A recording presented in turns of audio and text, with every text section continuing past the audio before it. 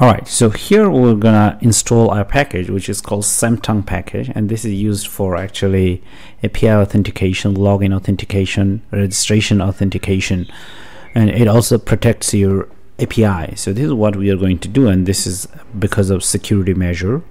Now first here we'll build our API, but before that we have to install this Sanctum package. Now installing this package on Windows and iOS, they are same, so I'm just going to display it here. I mean iOS, I mean Mac operating system, so exactly the same thing. There is no difference. So if you are on Mac, you can just follow along with me and you'll be able to install it.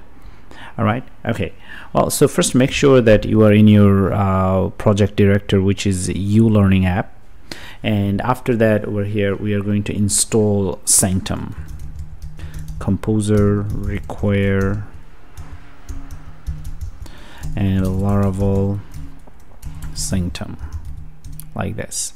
So it's gonna install this Sanctum package for us.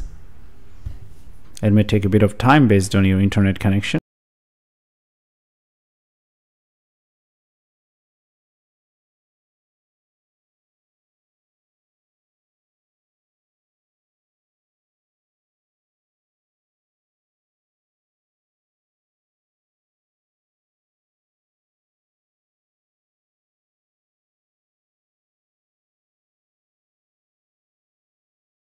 Okay, after that we're gonna go ahead and use this command, PHP addition vendor publish provider Sanctum service provider, and we have to publish it. And with this actually we should be pretty much done. And after that we'll see if we run PHP addition migrate whether we need to migrate any databases or not. No, it doesn't need anything. Okay, great.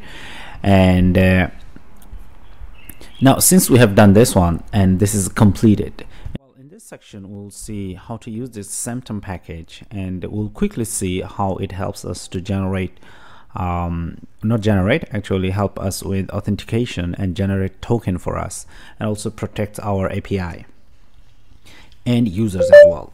So let's go ahead and check that.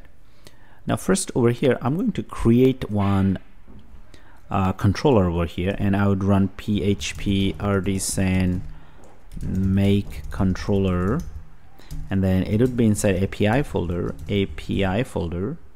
and then here we'll name the controller user controllers, because we'll have everything related to user in this controller.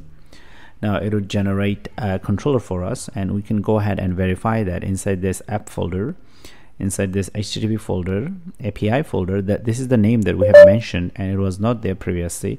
So everything is over here.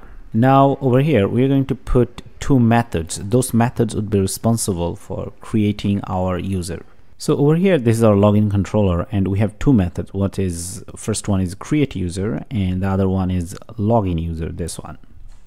Now create user actually would be able to create a user and save it in the database. For creating users, first we'll have name, email, and password, and email has to be unique. And at the same time we'll do validation. We'll see whether these things are actually unique or not, whether they're given or not. And if they're unique and given, meet a requirement, we'll create a user. Now after that over here we'll return a user, and we'll return a token with the user, which means that the user has successfully logged in. If these things are not met, which means that our server has error, or database has error, or other things have error, so we're going to return 500 by saying that okay, we have this kind of error. I don't know what it is, but it is server related error. So this is the one. And then if we are able to create a user, then it means that we'd also be able to log in. To log in, once again we'll validate the user, and then if the validation fails, then we'll say 401, which means that either the user doesn't exist, or user is trying to hack or doing bad things, or just user doesn't exist. Okay, we'll do validation over here, and if email and password are not provided, we'll just simply say validation error. If they're provided, but if we can't find them in our database, which also means auth attempt, well, that means that your user and email, they have to be registered, and that's why here we are saying auth attempt, which also means that whether user has previously logged in, whether that logged in user has a token or not. If you see that if we create a user, actually when we do that over here, you'll see that we are returning a token. So this token actually is saved in our database. So next time user tries to log in, we'll see that for that user email and for that password we have token or not. If we don't have, that also means that actually user is invalid, it's a wrong user. Well, if we can find, we'll skip that section. It means that this condition didn't meet. So in that case, which means that the user is valid, we'll return the first user, and at the same time we'll also return a new token. That token, of course, every time you log in, you'll have a new token. Anyway, this code actually you can find from the link below. Once again, this is a dummy code. A lot of these things we'll remove later. We don't need this, but with this we'll understand that actually what we are doing right now. Okay. Now we need to go to our routes folder, which is this one, and inside this we have this API routes. We're going to remove this. So over here we have this two endpoints, register, and register endpoints actually refers to a method, the method that we have already. And login endpoint also register, it points to a method login user, which are in this folder and in this file over here. Now before we go ahead and actually do the test, over here we have to do use app http, and then over here we'll have I think next one is controller. So you have to define the path where to find this login controller.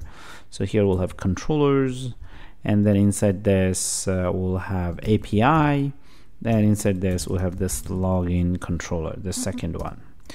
So with this we are telling Laravel framework to where to find this login controller, this one, because we are using it. So over here we are just saying, okay, go ahead and find it over here. All right, okay, now we save it.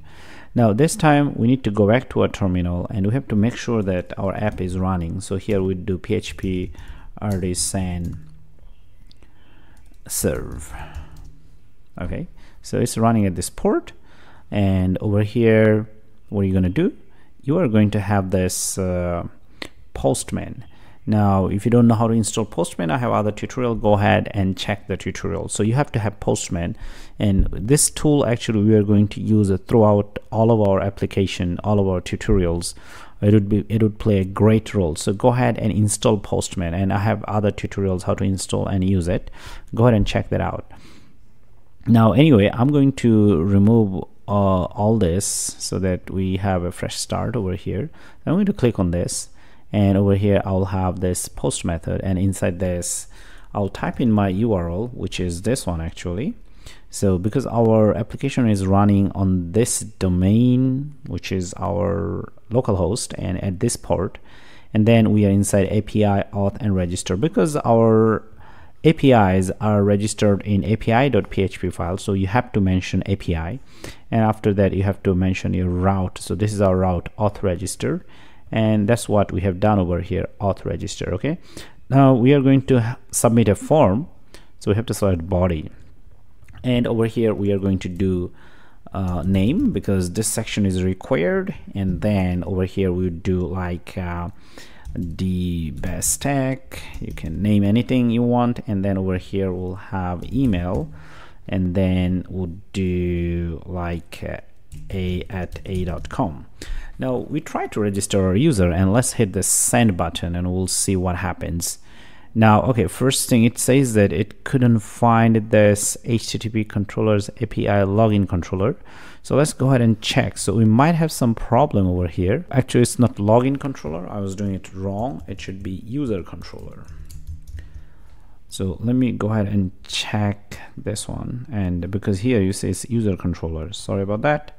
So I'm going to paste it in this over here. I'm going to save it, and I make sure that this is also this one. All right, so it couldn't find it, so that's why we have this error. Now I'm going to hit the send button one more time, and here it says that password field is required. Now this is coming from here, the validation, because our password is required, so validation failed.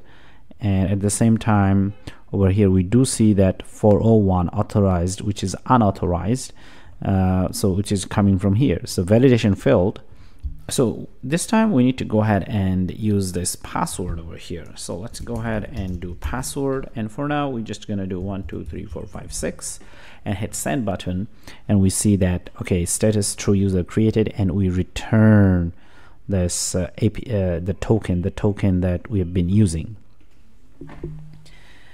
Well, the token not we've been using, I'm trying to say the token that's been generated over here, status true and user created successfully.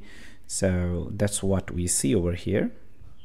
Okay, user created successfully. Now here I do have, this is my 5th user that's been trying this, because I was testing before recording this video. Now we can go ahead in our XAMPP server, and I'm going to click on this admin over here. Now we see that our database name is Laravel. I should have changed it, but I forgot it. But anyway, so inside this you'll see that actually doing the test. Anyway, so over here you will see that we have this token over here. Now you can go ahead and add it and click and see that. So this is the token that's been generated by our Sanctum package. Okay, all right, so here we are, and if you try to create one more, it will say that validation failed because the user already exists. So for this email we already created a user. Now go ahead and try a new one. So here it says that okay, we created another user for you. This is the 6th user. Now this is happening, this token and everything, because of Sanctum. But now we can try to go ahead and log in. Now for login we don't need name, we just need email and password. So this is the user that's been actually registered, so we can log in. If you go ahead and try, you'll have more actually token over there. So every time a user tries to log in, it gives you a new token, and every token is saved over here.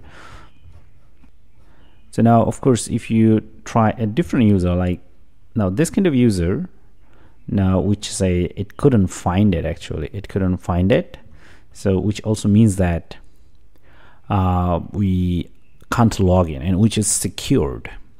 So user didn't go through registration. Great. Now with this we understand how Sanctum package works, how login works, how authentication works, and after that actually we'll make a lot of changes and we'll be building our own API, and after building our API we'll actually go ahead and use them from our Flutter framework. Now some of the things I'll keep as it is over here, and some I'll change because a lot of the things we don't need, or this is not the structure that we want, or add it to them in next section. Let's go ahead and do that.